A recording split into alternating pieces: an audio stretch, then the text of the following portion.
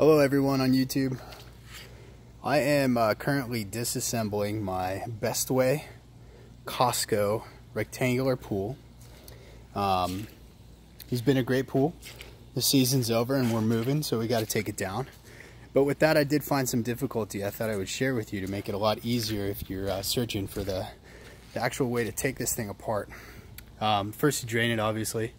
And then once you get the water down to a level to where you can take off the vertical posts, take those out first. You see them over there.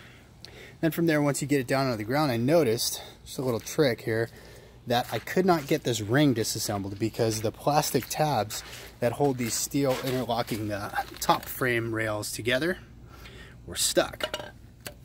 Well, this here plastic that they slide through, you can see right here, the sun welds, I wouldn't say weld, but it melts this plastic to the metal, making it not able to slide in and out. I already peeled this one off.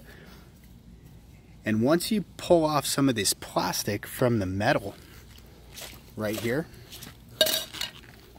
you can see it's like Velcro. Can you hear that?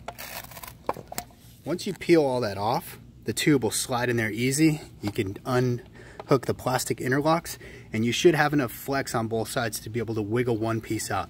Once you get one piece out, the rest of it comes off like a breeze. Good luck, guys. Thanks for watching.